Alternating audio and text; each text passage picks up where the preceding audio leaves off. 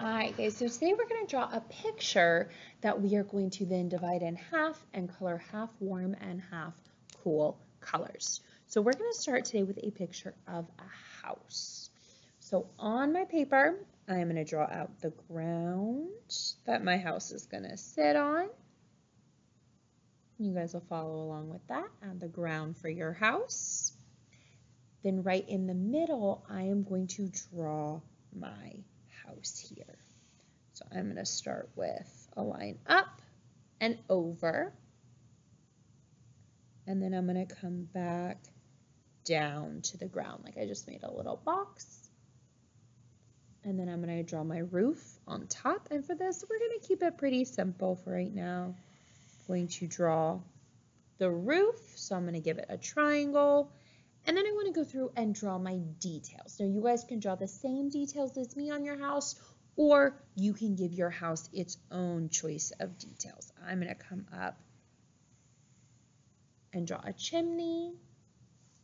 I'm going to have some smoke like they've got a fire going in their chimney out. And I'm going to come back in and draw a door.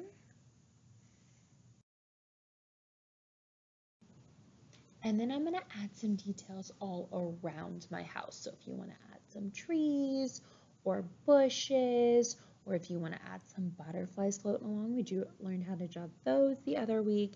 And I'm going to kind of draw all kinds of stuff, but we want stuff on both sides of this house. So we want to make sure we include details on either side of the house, since we're going to be dividing our paper down the middle to color one half one way and one half the other way.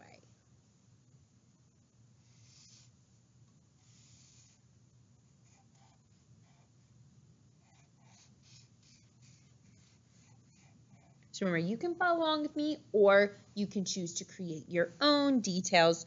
You do not have to draw it the same way I'm adding mine. All right, so once I have some details kind of on here and I got my cloud up here, what I'm going to do next is right at the top of my house, I am going to draw a line, and I'm going to make it a dashed line that goes right down the middle of my drawing. And once I have this, and guys, this is our practice here, so making something awesome, but this is really to help us learn about our colors. I'm going to have this side of my paper as my warm colors, and this side of my paper as my cool colors, which means that even if you drew a bush, if it's on the warm side, even if those normally would be green leaves, they're only going to be warm colors. And if it's on the cool side, they can only be those cool colors. And remember, if you don't remember which is which, you can always scroll back to our previous screen where we have those colors listed out on there. But we're going to go through, we're going to do our warm and cool. All right, so going through, you can, or I am going to also have this little thing on the side as we're coloring in to help us figure out and remind us which we're using. Now remember, it also means you can do like light reds or light oranges, dark reds, light greens, dark blues. That's all okay too. So I'm going to keep this side my warm side and this side my cool side on here. So I'm going to go through and color in all of my details. And you guys, when you finish drawing your picture, are going to do the same.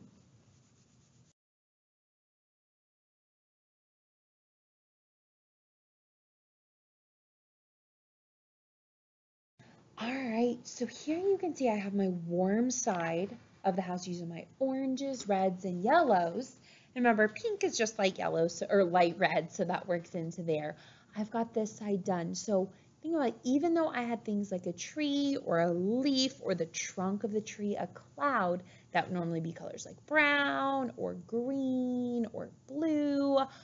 If it's on my warm side, I needed to make it a different color. And the great part about this, since this is art, it doesn't have to be realistic. So it can be whatever shades of those warm colors that you want. So now we're going to move on to the cool side.